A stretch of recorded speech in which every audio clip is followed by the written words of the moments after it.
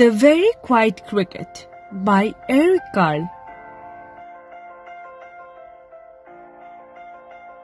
One warm day, from a tiny egg, a little cricket was born.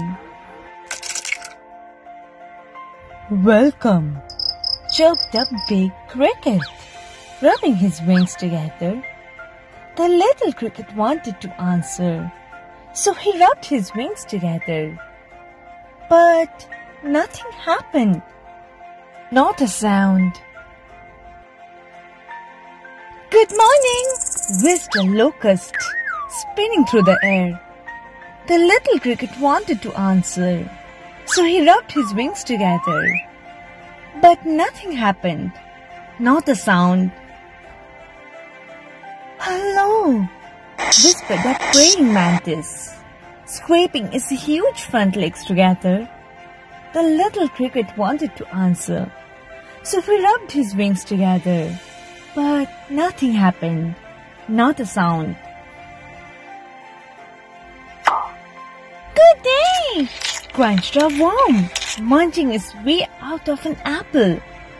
The little cricket wanted to answer, so he rubbed his wings together. But nothing happened. Not a sound. "Hi," bubbled a spittlebug, slurping in a sea of froth. The little cricket wanted to answer, so he rubbed his wings together. But nothing happened. Not a sound. "Good afternoon," squeaked a cicada, clenching to a branch of a tree. The little cricket wanted to answer, so he rubbed his wings together. But nothing happened. Not a sound. "How are you?" hummed a bumblebee, flying from flower to flower. The little cricket wanted to answer, so he rubbed his wings together. But nothing happened. Not a sound. "Good evening," whirred a dragonfly, gliding above the water. The little cricket wanted to answer, so he rubbed his wings together. But nothing happened. Not a sound.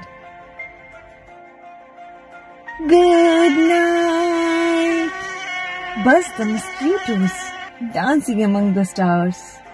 The little cricket wanted to answer, so he rubbed his wings together. But nothing happened. Not a sound. A Luna moth sailed quietly through the night, and the cricket enjoyed the stillness.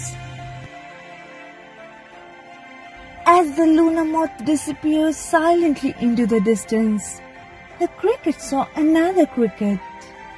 She too was a very quiet cricket. Then he rubbed his wings together one more time, and this time he chirped the most beautiful sound that she had ever heard.